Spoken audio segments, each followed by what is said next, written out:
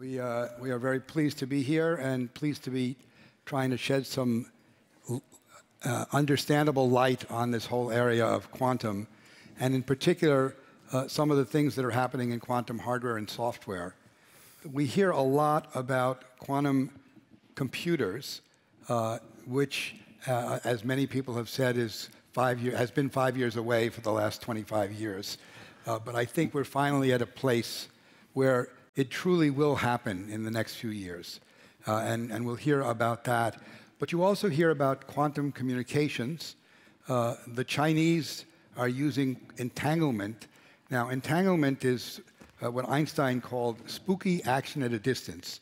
If you take two particles and you do certain things to, quote, entangle them, and then you separate them by thousands of miles or millions of miles or across the universe, when you change one of them, the other one instantaneously changes. So it is communications at not the speed of light, but at instantaneous communication and unbreakable.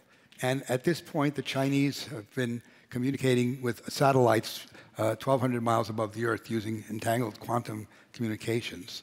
And finally, for the last number of years, we've had what are called SQUID, superconducting quantum interference devices to measure very weak magnetic fields and very accurately. So the quantum world, which was launched more or less 100 years ago, and with a lot of skepticism from many people. You know, Einstein hated quantum theory. He said God doesn't play dice. But in fact, God does play dice. Probabilities are what quantum is all about. And it's taken 100 years to figure out how to utilize it in ways that are very practical. And so our panel here gives us three different views of things that are happening. And I'd like to start with Nicholas, because the overarching question here is quantum computing real, and when will it be real? And there have been many different approaches taken to quantum computing and building things there. IBM in particular has built a really great infrastructure and community in quantum, an ecosystem of several hundred companies that they get together several times a year to talk about quantum software, quantum networking, putting quantum on the cloud, all sorts of things. And then, of course, their own quantum computers. But their own quantum computers, it's hard to solve interesting problems at this point. We need to get much more. And so I'd like to introduce Nicholas Farina. And for full disclosure, my firm, B Capital, is an investor in his company. And we looked at a lot of quantum computing companies before we decided that this one actually had a chance to change the world. Nicholas. Thank you, Howard, and thank you for allowing me to speak here today. So the first thing that I'd like to address is what is quantum computing in a few sentences. And quantum computing, one thing that I like to emphasize is that to build quantum computers requires a great knowledge of mathematics and physics. But to actually understand what they are is relatively simple. It's the next generation of high-performance supercomputing. So quantum computers are going to unlock major breakthroughs in areas like drug discovery, material science, and finance, perhaps. A lot of these applications are already known. And this is something that I'd like to underscore. Is right now the world is waiting for a quantum computer that has a large enough scale and power to solve problems. But when people ask about the applications, which will be covered in the next panel, but I'll discuss briefly, the applications in many ways are already here. So companies and academic labs already know what to do with quantum computers. They just need a quantum computer that has a large enough scale. So what we do at EeroQ, I'll describe briefly, there's, depending on who you ask, about 7 to 10 different ways to build a quantum computer. And all of these ways are very different. So you have methods like superconducting circuits, which IBM is Google, AWS are pursuing. trapped ions, like IonQ and Honeywell are pursuing. And what we do at EeroQ is we use electrons on helium. And this sounds very exotic, but in fact, it is one of the best understood systems in nature. So to describe it quickly, our approach is scale first. We began thinking about building a quantum computer from the perspective of scale.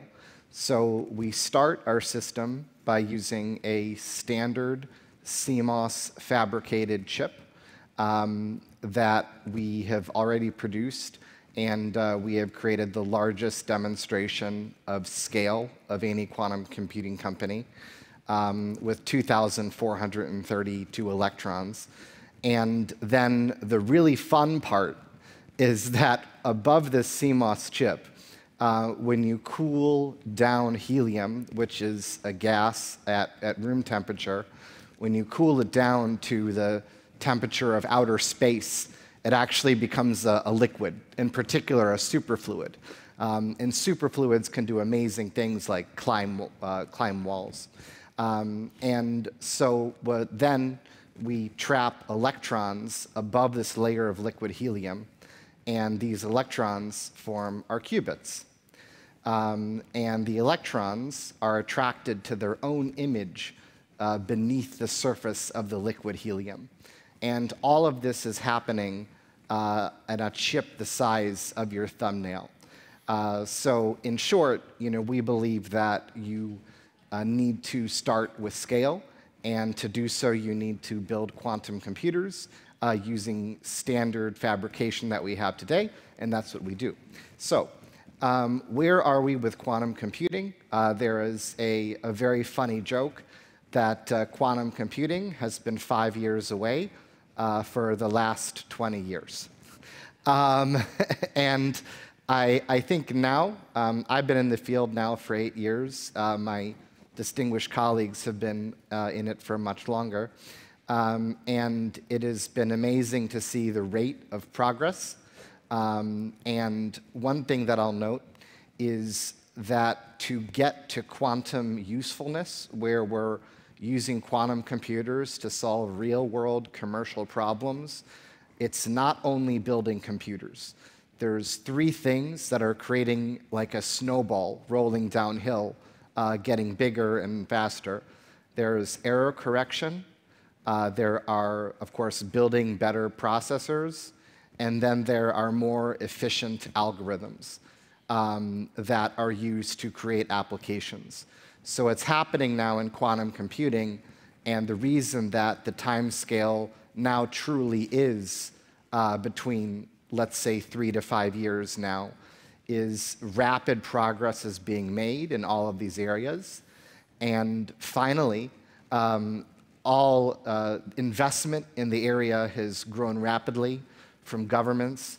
So many billions of dollars have been put into this field from different governments.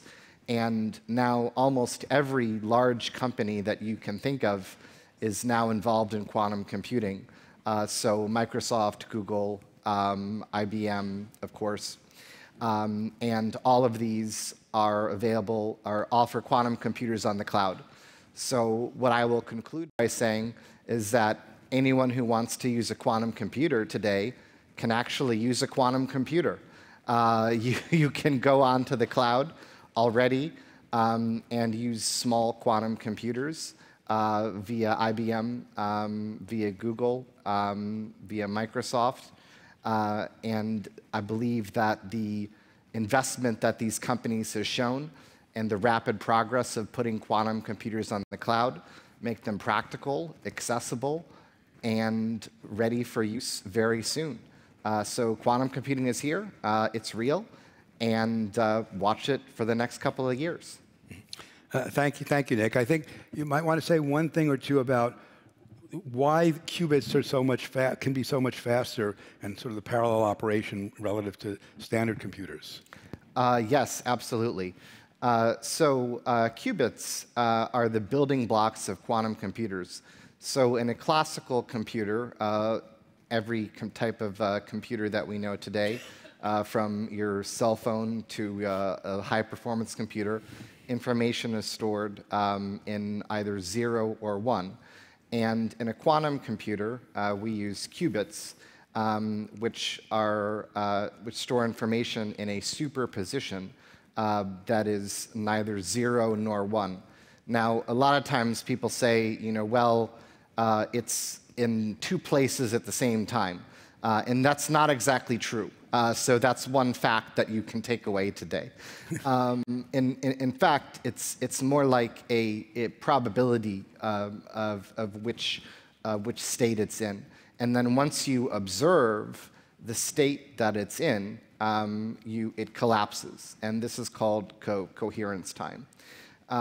But what allows the information to be processed so much more quickly is this concept of entanglement, which allows you to solve problems that can take superposition and entanglement are what allow this exponential speed up for certain problems. And this is what allows problems that would take 10,000 years or more to do, even on the world's fastest supercomputers, can be done almost instantaneously on the quantum computers of the future. So these concepts of superposition and entanglement and qubits are the foundations of quantum computing and will allow us to make amazing breakthroughs. Thank you. Now I'd like to turn to Gabi to talk about how this impacts communications and security and so on. Yes, thanks. I would like to broaden a little bit. We are talking today about quantum computing, but actually yesterday we talked about GenAI and all the applications that we have there. And these are new technologies that will allow us great innovations and to solve problems that we cannot solve today. And imagine that you have Gen AI or AI and quantum computing, quantum AI. So making problems from machine learning, but on quantum hardware. So this will bring another new direction and dimensions to solve actually problems that we cannot solve today and change also our life, as we heard yesterday with Gen AI. All these new technologies can, of course, only be used if you have trust in the technology and you have also cybersecurity. So the security landscape. On one side, we have actually 2 sides of the same medal. We have the optimism, we have the possibilities not seen today. On the other side, we need to develop trustworthy infrastructures, make the technology trust secure, securing our privacy and also resilience. And we see we have such a complex systems today that actually making cybersecurity, actually we need to go to cyber resilience. On cyber resilience means we cannot defend everything, but just the most important part. What are the most important part? Of course, in case you get a cyber risk management to see what are the best and the highest risks and how really to protect them.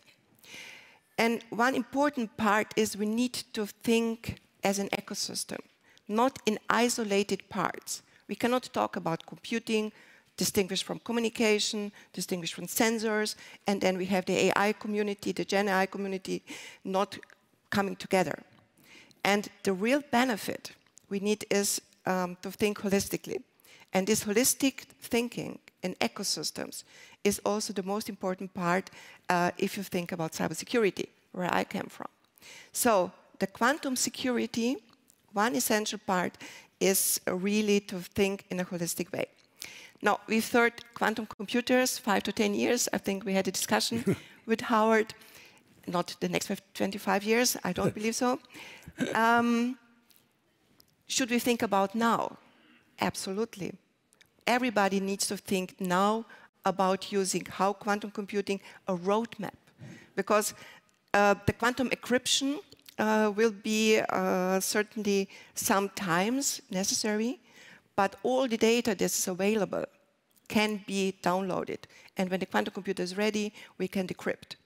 So it's important to think about Gen AI and especially quantum computing in a holistic way and make the roadmap, the awareness, what will happen now.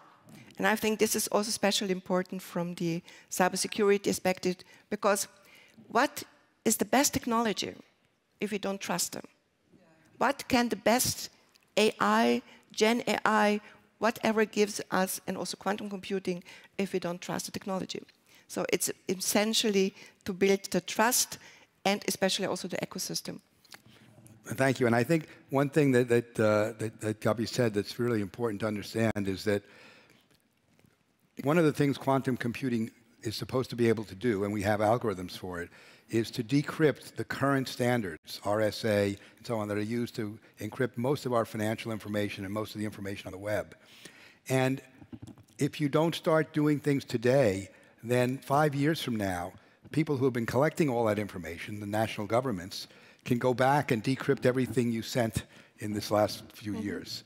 And that's something that we have some fears about. So people are creating new methods of quantum safe encryption that's not subject to those things. And they should start being used today and not only when the quantum computers are available. But now I'd like to turn to Stefano to talk a little bit more about some of this, including what he's doing at nodeQ to help optimize all of this.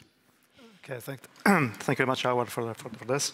So yes, I mean, as Gabi was saying, well, quantum computing is good for many things, like improving simulation, drug discovery, financial simulations, and chemistry, and many other things.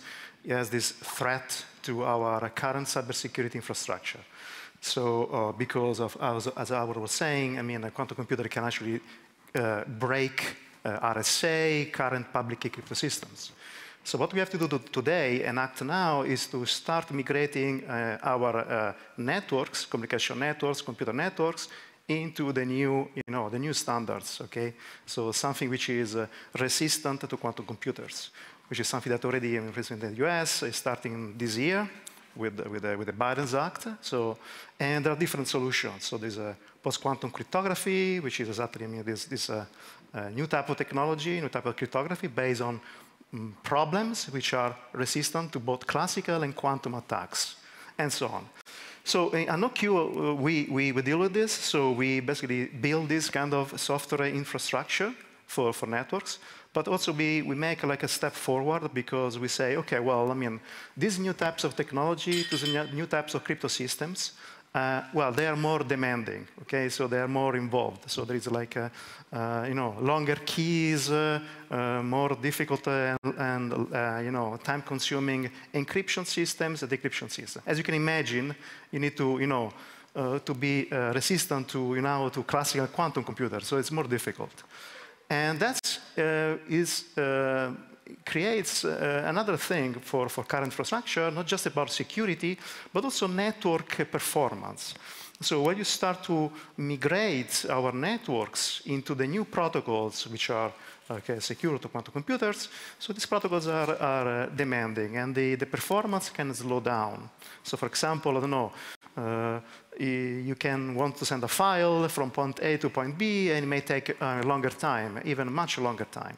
So one important point is network optimization. So we need to not just make the network secure, but also optimize them in such a way that they are really usable, okay, in the future.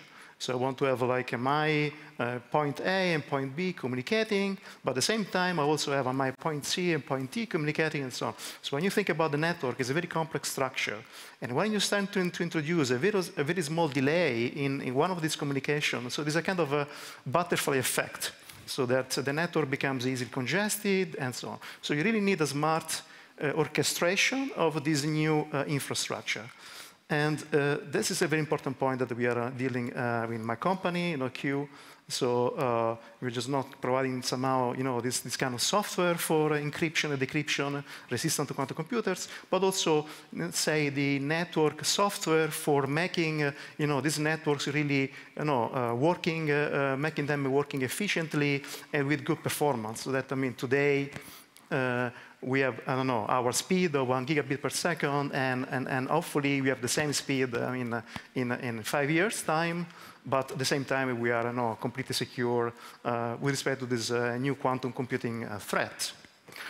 That's more or less basically the challenges from the point of view of networks. And I mean, if I want to say like every couple of minutes more about networks, because you were talking about like security in networks, but also at some point how what happens to networks, to computers in the past was that they were put together to create internet, right? So this is also something that's going to happen with quantum computers. So once we have built larger devices, we have a secure infrastructure that we just talk about. It's also a matter of connecting together quantum computers in such a way to create quantum internet. Now, quantum internet is a very cool idea. It's a very, like, if you think about it, like kind of a distributed quantum computing environment, where the powerful quantum computer can be scaled up even more. And in a quantum internet, clearly, which is in the roadmaps of many also research projects and companies and so on, there are many challenges that we still need to overcome. But it's an amazing idea, and hopefully in 10, 15 years, even more, even before probably, depending on the pace of the development we have now.